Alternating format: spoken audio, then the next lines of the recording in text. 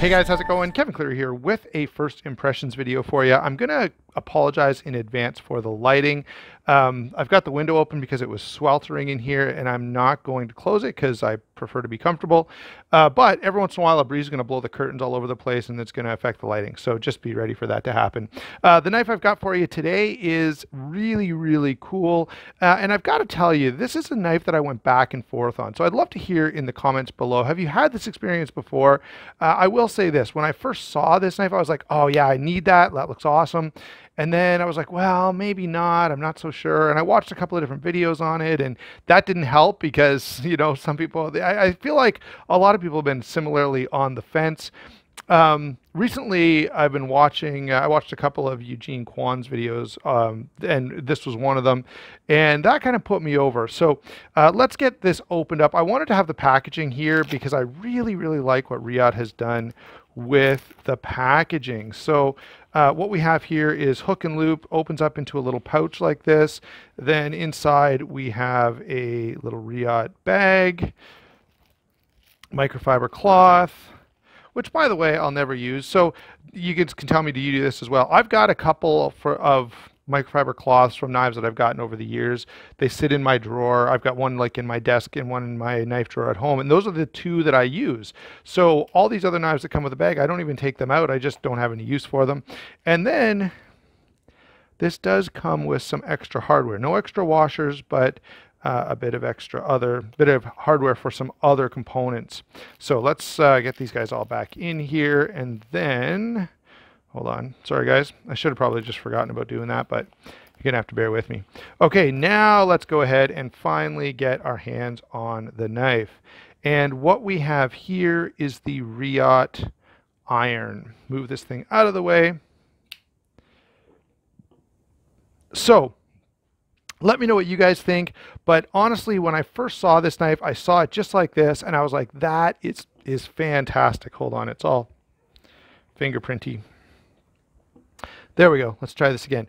Saw this and I was like, yeah, that is really, really nice. I love the micarta. I love the blade shape. Now in this case, the hardware is blue. There were some other really weird options that I just didn't really love. There was like pink and purple and green, which I didn't think matched with anything. You can also get this in carbon fiber. And then on the lock side, they've got some milling that they've done here. All right. And this is one of the things that made me not so sure about this knife. Now, having had it now in person and looking at it like this, I have to say I really, really like this. I don't know why, but for some reason, at least to me, this didn't translate well. I'm trying to get this thing to focus. This didn't translate well on video. So now that I've got it in hand, I'm like, hey, actually, I kind of like that milling. I still prefer this side, and I would have loved to see this be just plain, but you see this line right here where they've done this milling. If they had just done an inlay, a micarta inlay that matched this side, I think it would have been perfect.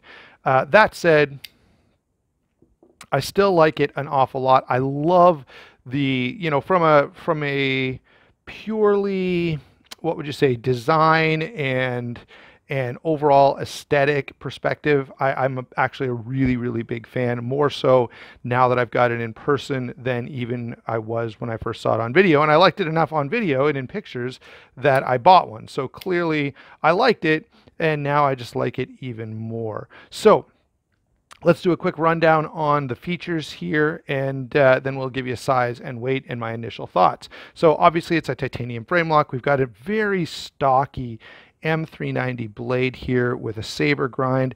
Very, you know, Spyderco-ish blade shape here. Reminds me of the Mannix, even reminds me a little bit of the WE Knives Malice. Both of those I think are, you know, kind of, I don't know, put me in mind of this knife. Come on, I want you to focus on the knife. There we go. So really, really like this blade a lot. I love those Reate grind lines. They do such a great job. This is available in some other options. So in addition to, I mentioned the different colors on the hardware, you can get this in a thumb stud, but the thumb stud was a weird shape and I just wasn't sure about it. So I went with the flipper. I like the flipper quite a bit. All right, so let's move down to, so we've talked about the blade just a little bit. M390, very nice and thin behind the edge, fairly thick stock, saber grind, choil here that I do enjoy quite a bit. Moving to this pivot, look at that decorative pivot. They've done a really, really nice job on that. I have to say, and I love the way that ano's just got a bit of a purple tint to it. Really, really like that. Obviously, it's ceramic bearings here. This is a Reate. To my knowledge, this is not a double row ceramic bearing. I kind of wish it was. It's just single row, but the action is very, very nice. The other thing I will say is this micarta inlay is really interesting. So they've got, it's actually sort of inlay and inlay. So they've got the micarta here, which is inlaid, and then this piece of titanium is separate and it's dropped in. And I've got to say the finish on this is truly excellent. Like you cannot feel any borders. And I don't know, let's try and focus this again. Look at that. There is a line here, but it's barely visible. They did such a nice job. So let's back out a little bit more. It seems like I'm going to have to manually force the stupid thing to focus all the way through this. So that's the handle. Again, I love the blue. I love the micarta. We've got a backspacer, milled clip, continuing with the decorative pivot there. If you look internally, there is some internal milling, and there's a bit of a detent ramp. I don't know if I'm going to be able to show you. This is probably the best angle to take a look at it. You can just barely see how there's a little bit of a cutout in the tang there. That's where that detent ramp is. And it's not a major detent ramp. It's just barely there. All right, so look at, I fingered printed this thing up all again. That's just because it's summer and humid, and there we go. So initial reaction to this knife, very, very nice. In fact, in person, I'm finding I like it a little more than perhaps, you know, when I was looking at this, I was really on the fence, and that's why it took me so long to end up picking one of these up. But now that I have it, I'm really, really glad that I got one of these. Very, very nice. Let's go on to size and weight, which we haven't even touched on yet. So this is 7 9/16 overall, which is smaller than I normally like, but I'm making an exception here. I don't know if I'd want this bigger. I really, really like this as it sits here right now. Blade length is only 3 1/4 inches, which again is normally a little small for me. Handle length is 4 5/16. Okay, so that's this length right here. 3/8 grip area, or wow, let's try 3 5/8. So between here and here, 3 5/8. In my hand, that works just fine. And then you do have that choil there. I should have mentioned this, but they've done a nice job of giving me a bit of real estate up here on the blade so that when I'm choking up, I can still have somewhere to put my thumb. I do appreciate that. And there goes that wind blowing the curtains all around. The one thing I better point out here is this is a chunky little knife, okay, 4.7 ounces, which is fairly hefty. Okay, not the end of the world, and I haven't actually had a chance to slip this in my pocket yet. I literally just took it out of the box like 5 minutes ago. But because of the size and the rounding, I don't anticipate having any problems. I'm carrying the 8010 today, so obviously when I switch it out for this, it's not going to be a problem. What are my overall thoughts here? Well, I definitely love this design. Very, very cool design. Nice size for most people. Very enjoyable high-end titanium frame lock. Great action. Lots of fun to flip and fiddle with.